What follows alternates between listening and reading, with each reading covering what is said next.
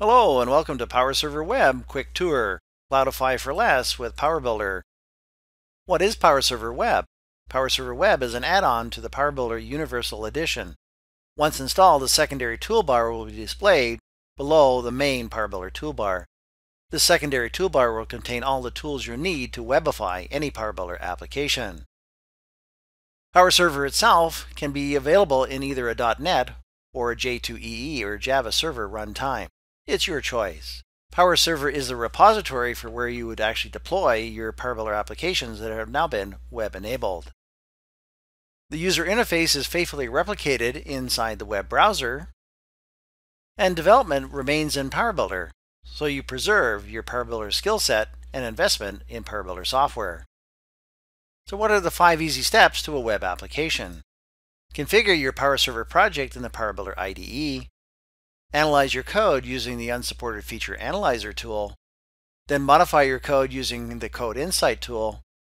And test your web application over the internet. And in addition, you can also use the PowerServer debugger. And deploy your web application when it's ready for production. Inside the PowerBuilder 2017 Universal Edition IDE, we can see the PowerServer Toolkit toolbar just below the main toolbar. The first icon we need to use is the configuration guide. This is going to bring us through the configuration wizard.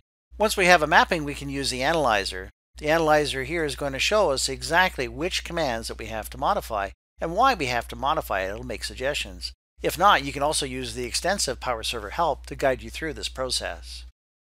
While coding, we can use Code Insight.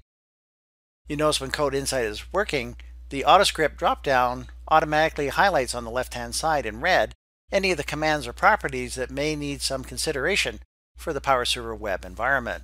When we've completed all our changes, we can use the deploy icon to deploy your application to PowerServer web. We can then use the run icon to actually run the application.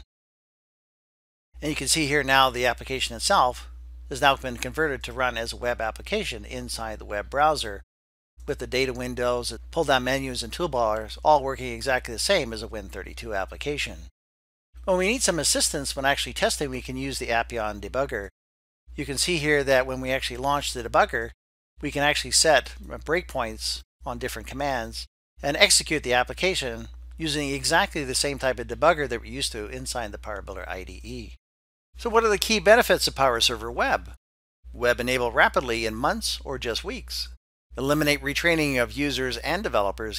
Your application look and feel stays the same, and your developers use the existing PowerBuilder skills. Integrate natively with either a .NET or Java web applications, and scale flexibly with PowerServer's N-tier and cloud-ready architecture. For more information on PowerServer and get your free trial today, visit www.appeon.com.